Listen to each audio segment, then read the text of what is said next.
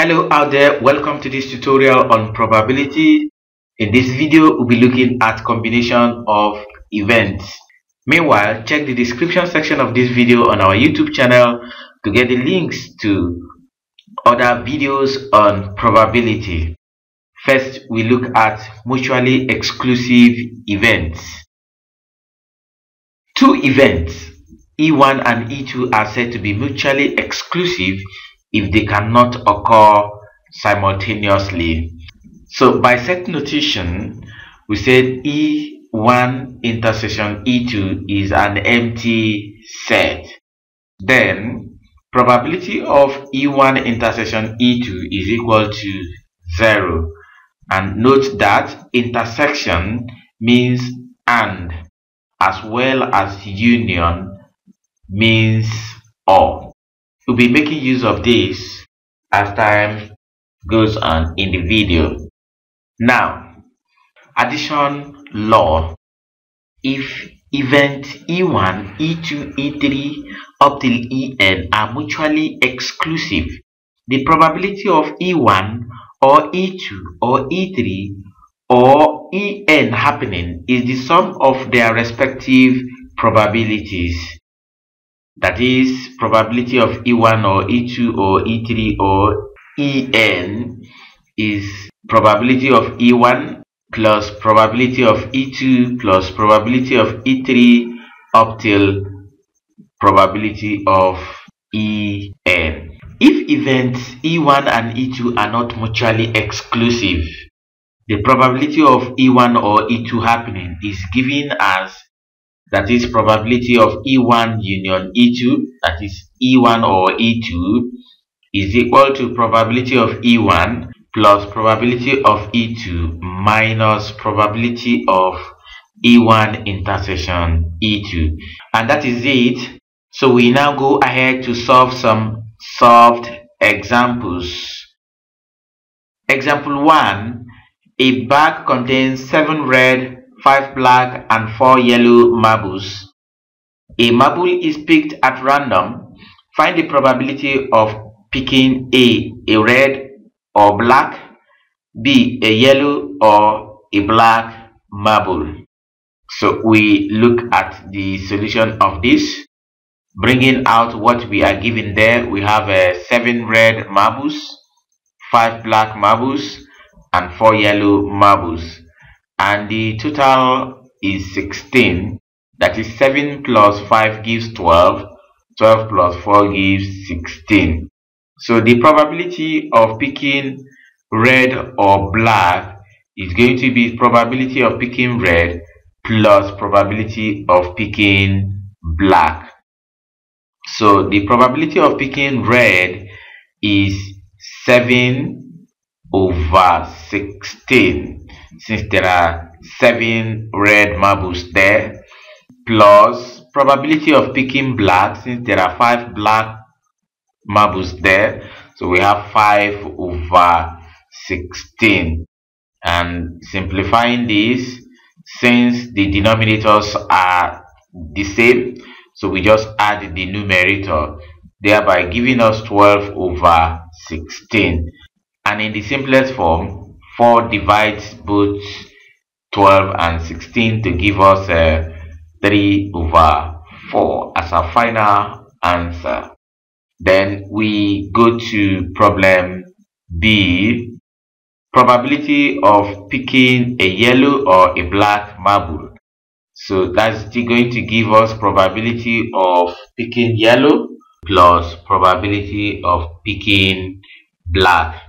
And the probability of picking yellow is 4 over 16 plus probability of picking black marble 5 over 16. Again, we just add the numerators. That gives 9 over 16. And that is already in the simplest form, which gives the final answer to example 1b. And that's the end of solution to example 1. We go to example 2. In a roll of a fair dice, find the probability of obtaining A 3 or a 5, B a 1 or a 2 or a 4, C, a prime or a 6, D, a perfect square or a factor of 6. So we start the solution. The sample space here is 1, 2, 3, 4, 5, 6, since a fair dice has 6 faces numbered 1 to 6. So the n of S is 6. So starting from A part of the problem, probability of obtaining a 3 or a 5 is equal to probability of obtaining a 3 plus probability of obtaining a 5. The probability of obtaining a 3 is 1 over 6. Since in a single roll of a fair dice, there's only 1 3 there, then plus probability of picking a 5 is also 1 over 5. Simplifying this, I have 2 over 6.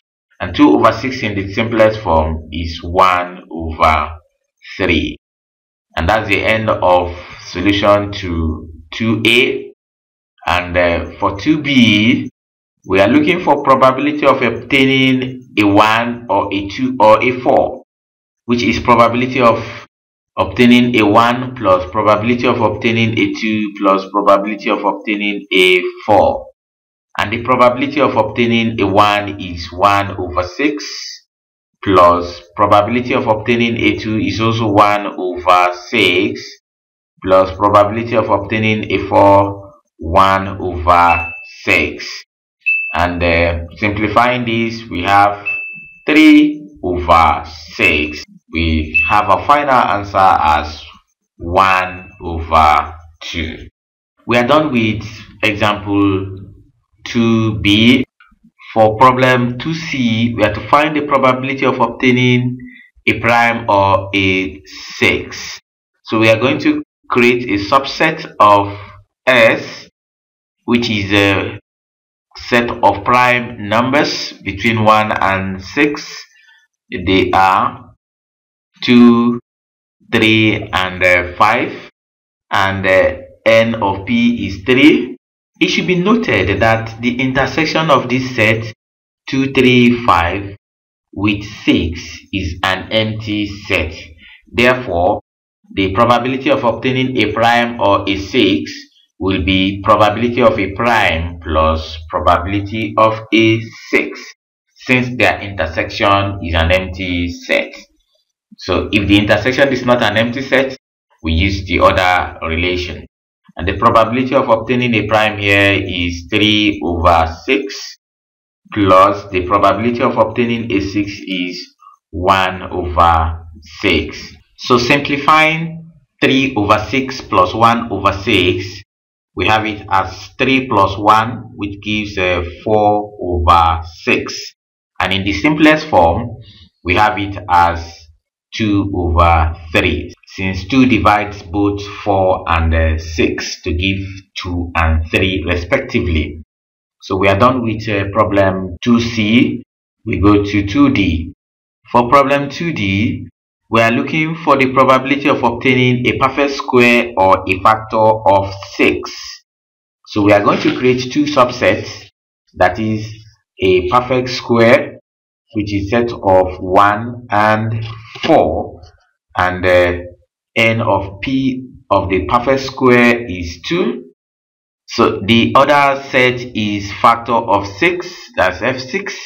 That's going to be 1, 2, 3, and 6. And n of F of 6 is 4. Now, before we go further, we need to verify whether the factor of 6 is intersecting with perfect square. So that is P of S intersection F6 will give us 1, since 1 is a perfect square and at the same time is a factor of 6. So that n of PS intersection F6 gives 1.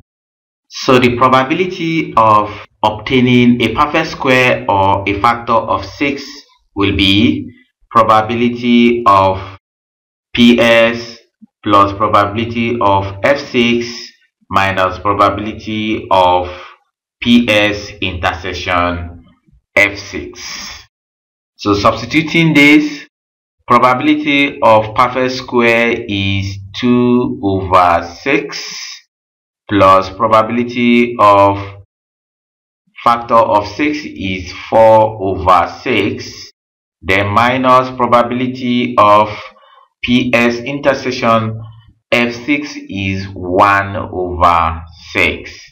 So that simplifying this, since we have a common denominators, so we now have a 2 plus 4, which gives 6 minus 1, and that gives 5/6, which is the end of solution to problem 2.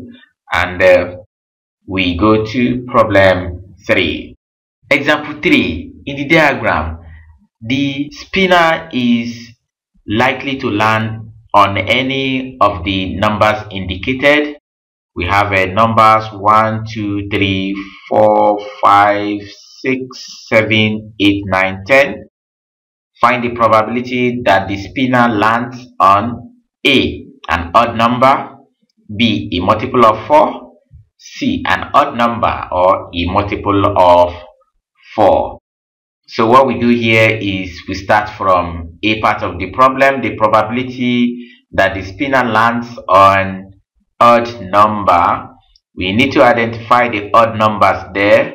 So we have 1 as odd number, 3, 5, 7, and 9.